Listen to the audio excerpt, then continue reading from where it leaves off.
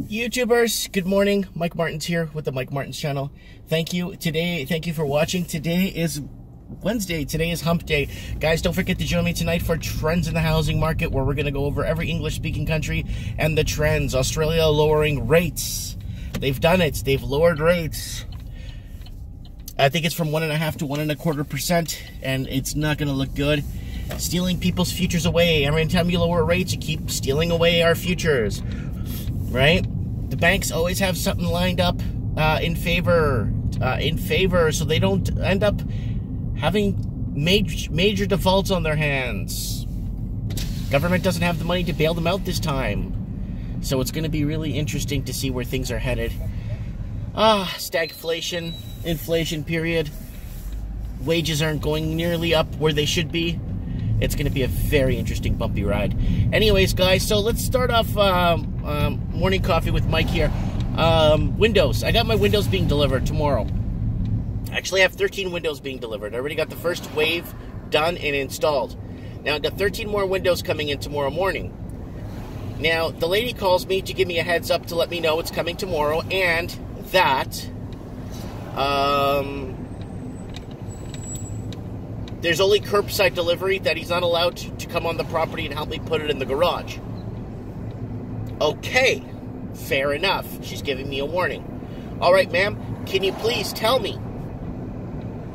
what time he's going to be here so I can arrange for people to be here? Like, I could maybe make a few phone calls to see who could be there for me to help me move this into my garage, because some of these windows are pretty heavy.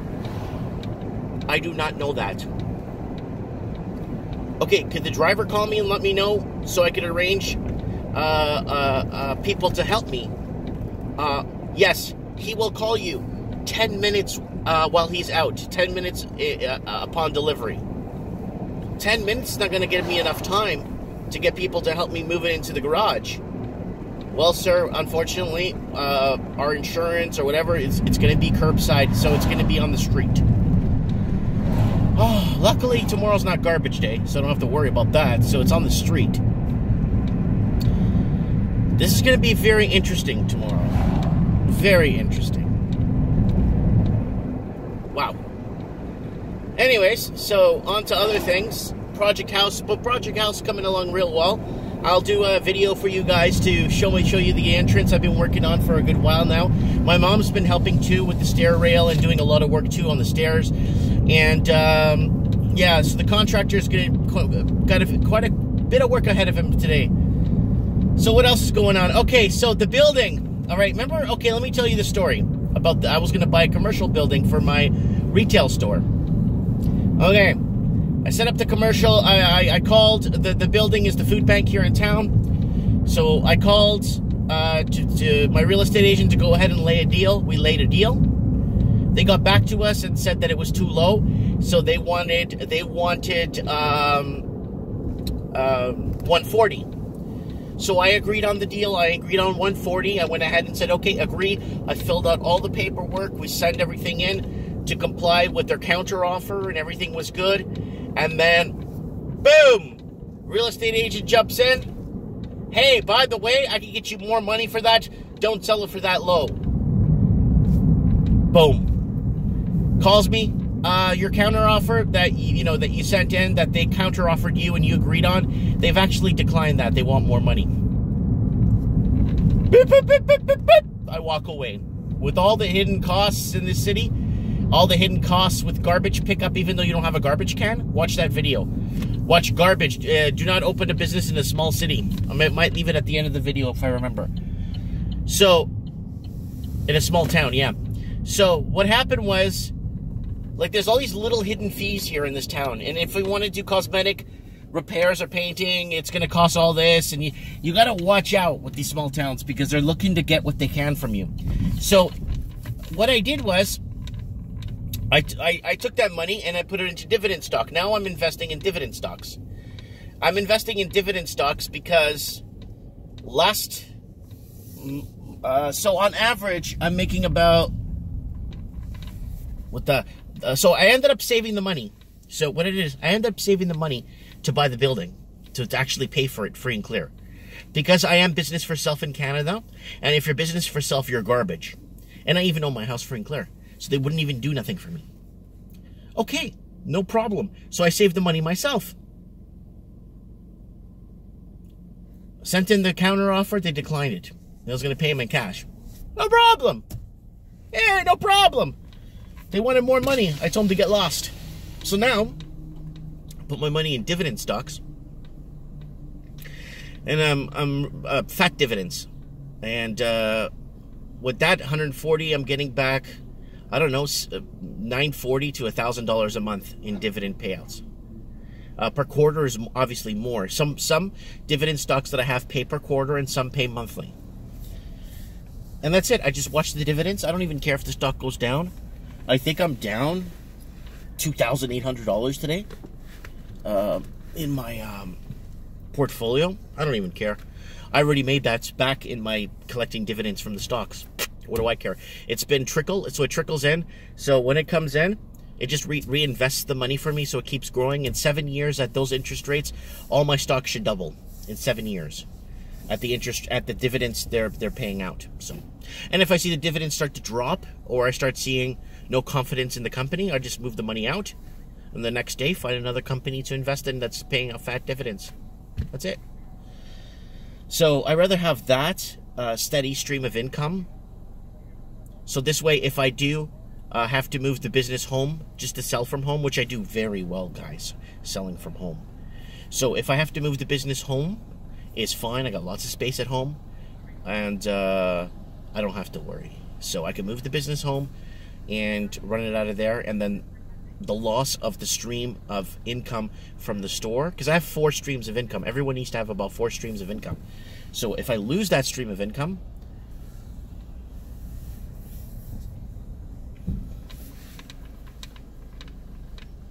Hi there, Pam. hi, can I get an extra large dark roast with 1 cream? With 1 cream? Sure. Yes. Thank you. Did you want to round up to $3 for camp day today? Sure. Okay, thank you. Yeah. Today's camp day today. They got a posting there. So, sure, I'm going to round it up. Anyways, what was I saying? Guys. Yeah, so I'm getting the dividends off that. So I'm not worried, guys. I don't care. So I'd rather do that than have to invest in the city and this and then pay property tax. Property tax is not a lot. It's like around $1,000 a year, but still, I'm getting older. I'm 41. I'm going to be 42 next year, so it's time to start to diversify my incomes. Hi. How you doing today? Hi, good morning. Good. Happy camp day. Happy camp day, thank Would you. Like a sleeve? A condom? No, it's okay. I'll have it like this. You've got it? How's All the right. shop going? All right. Huh? How's your shop going? Oh, I'm so busy. Yeah, good for you. Thank you, guys. Have a good one. Bye. Good one. Wow. Everyone's so nice here. Man, how's your shop going, Mike? Yeah, the other day, I saw your kids the other day. They're so cute. Oh, yeah, so business from home is doing well. I'm not worried. I'm not preoccupied. Streams of income is very important. Having multiple streams. They don't have to be gigantic or ginormous. You know, if I need a 5th stream, I could always Airbnb one of my I could always rent out, because my house, the house I'm in that I bought, is like set up as a 10-bedroom. It's crazy. There was actually 2 suites in my house. It was 2 suites and the guy that lived there. So there was 3 suites. It would be 3 total suites if I was to do that. So if I ever really get tight for income, I could always add an extra stream of income, you know? So you always have to find major streams. And how have I done this, guys? How have I done this? And how have I achieved what I wanted to achieve in life? And it's very simple. And I'll explain to you. It's been done by no debt. Not carrying any debt. Not carrying any debt whatsoever. And disposable income. Disposable income allowed me to dabble in the marijuana market back in the day. To dabble all this disposable income. Me thinking it's going to be the next big thing, and it was. Disposable income allowed me to do so much. I never put myself in debt. I never bought a $2 million detached bungalow in Vancouver for $2 million because I know it's not worth that much. My cars I own free and clear. So all I have at my door is property tax, which I got in the mail the other day. I'm going to pay that. Property tax, car insurance, cell phone bill for me and my wife, which is $90 a month. Cell phone bill, car insurance. My car insurance is $900 a year here because I live in a small town.